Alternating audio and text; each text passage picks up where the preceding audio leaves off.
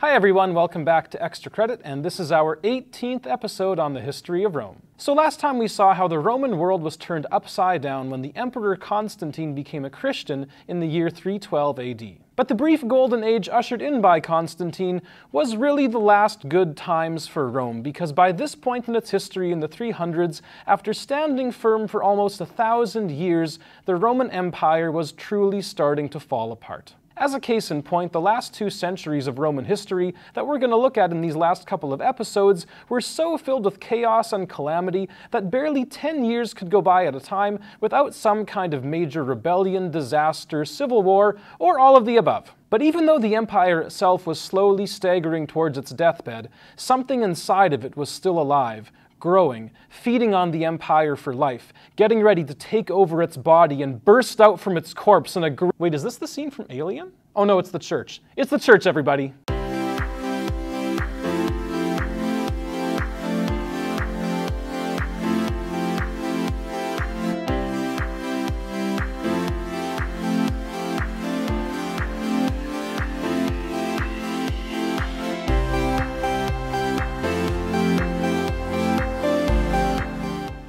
But in all seriousness, one of the great questions of Roman history is how does the Christian church, which starts as this underground club of misfits being fed to lions, eventually get to the place where not only does it outlast the Roman Empire, but actually ends up replacing the Roman Empire as the dominant power in Europe for centuries to come. You see, for 300 years by this point, Christianity had been slowly transforming the empire, with millions of regular Romans abandoning their faith in the old Greek and Roman gods and converting to the new faith in Jesus Christ. As we saw last time, this trend was given a really big boost by Constantine himself, who became a Christian in the year 312 AD, but the deal was really sealed in 380 AD when the Emperor Theodosius I officially declared that Catholic Christianity was now the only true religion in the Roman Empire, and 10 years later made it illegal to worship the Greek and Roman gods. But we're getting ahead of ourselves here. After all, the road to this point wasn't exactly smooth, and things definitely got hairy at times.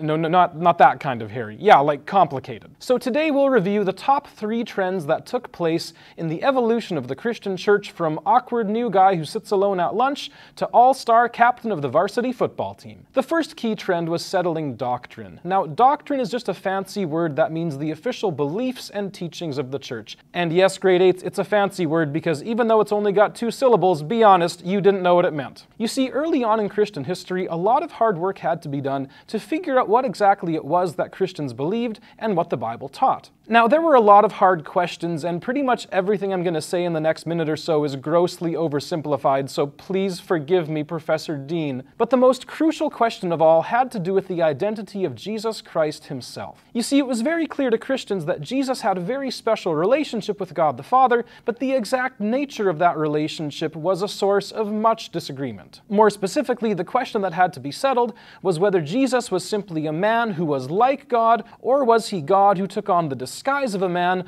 or somehow in a mystery was he both fully God and fully man at the same time. And it was to decide this question that in the year 325 AD, our good old friend the Emperor Constantine called the Great Potluck at the city of Nicaea to determine— Okay, so apparently it was actually the Council of Nicaea, not the potluck, but it really doesn't make much difference because we all know that no business gets done in the church without at least 4 kinds of meatballs present and that amazing jello salad stuff, which is definitely not a salad but is still awesome. Anyhow, the Council of Nicaea was able to settle the question of Jesus' identity once and for all, thus giving us the doctrine of the Trinity, which has been making heads explode ever since. In other news from Nicaea, the council managed to set a date for Easter that everybody could agree upon, drafted a universal set of beliefs called the Nicene Creed, which is still recited in many churches today, and Santa Claus slapped a priest in the face. No, actually, you can look it up. But at the same time that priests and bishops were arguing with each other over plates of meatballs and jello salad, another key trend happening in the growth of the church was the transformation of the church into an organization with real political power. You see, in its earliest days, the church had basically been an underground organization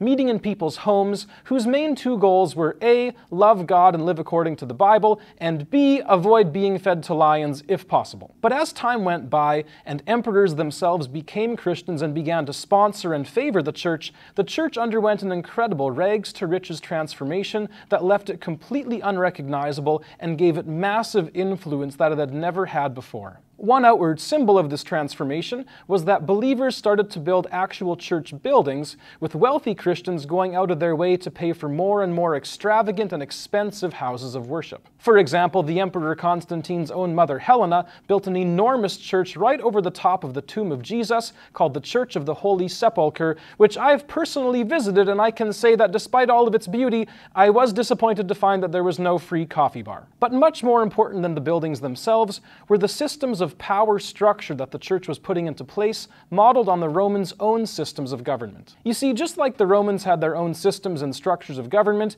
in which governors reported to higher officials, and those higher officials reported to the emperor, the church started to mimic this, with local priests reporting to bishops, bishops reporting to archbishops, and archbishops reporting to the guy at the very top, the Pope, who is basically an emperor with a way cooler hat. On top of this, the church even copied the physical layout of Roman government using something called the diocese system. The idea here was that in the later empire, the Roman government took all of their provinces and lumped them together into larger groups, each of which was called a diocese. Each of these dioceses was overseen by a Roman governor, but when the Roman Empire fell, the church officials still remained in place, so now bishops and archbishops were the ones in charge of those dioceses. Or to use a modern analogy, it's kind of like the Roman Empire had had a pretty sweet parking spot for 1,000 years, and when it finally pulled out, the Pope Mobile just happened to come by and was like, "Hey, sweet, free parking spot." Now, this may sound a little bit boring, and it is maybe a little bit boring, but the end result of all this was that once the Roman Empire was gone, the church still remained to provide order, structure, and leadership for all of Europe, modeled on the Roman system. As if this wasn't enough, Christian emperors also favored the church by exempting the church from paying taxes and by allowing the church to use its own separate legal system from the regular one used by Romans. All of which combined to give the church incredible prestige, wealth, and power. In other words, all the stuff that God wants us to have. Right? I mean, that's in there somewhere, right? But seriously, it was exactly because the church was gaining so much prestige, wealth, and power that many Christians started to think that the church might actually be losing its way. After all, it was Jesus himself who had said that in the kingdom of heaven, the first shall be last, and the last shall be first, and whoever wants to be the greatest should become the servant of all. This, together with the fact that Jesus had also spent time railing against the wealthy and powerful, and the fact that his followers were called to give up their possessions, made things more than a little awkward, especially when your church buildings looked like this. Which is why the final trend we're going to discuss today is so beautiful by comparison: the growth of charity. Charity simply means doing acts of service and love towards those who are less fortunate, which in the Roman Empire was a lot of people. See, as much as watching this channel makes you all want to go back and live in the past, the reality is that the ancient world could actually be a pretty crummy place to live a lot of the time. There was no welfare system for the poor, slavery was widespread, disease was often incurable, famine and starvation could be a regular part of life, and parents with too many mouths to feed could often end up abandoning their own babies on the roadside to die. And it was in this darkness that the light of the church shone brightest. Many early Christians took seriously the Bible's command to love your neighbor as yourself and to care for orphans, the sick, the widows, the poor. Thus, when plague struck, it was Christians who stayed around to care for the sick and dying, even while other Romans fled for the hills. When widows couldn't feed themselves, it was Christians who handed out bread.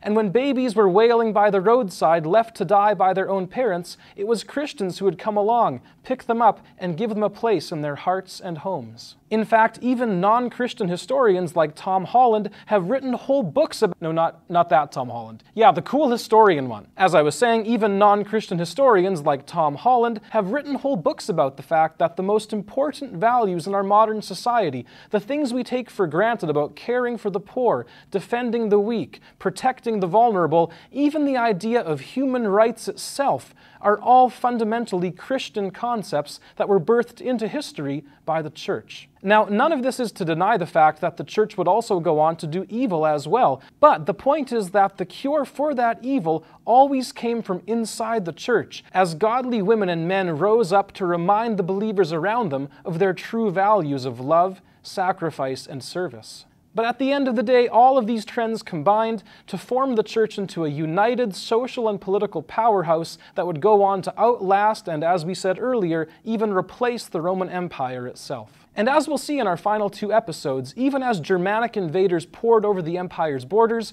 and hacked the empire to pieces, the church remained strong, like 1,000 candles burning in the darkness of Europe, keeping alive the flame of Western civilization, which includes jello salad. Hey everybody, thanks for watching. We are getting very near to the end of our series on ancient Rome, so hopefully you're still enjoying it and still sticking with it so far. Your challenge for this week is to look up that whole thing about Santa Claus slapping a priest in the face and actually see what happened there. It's one of the more kind of crazy moments from history. As always, keep fit, have fun, read a book, play outside. Be sure to tune in next time, and we'll see you later.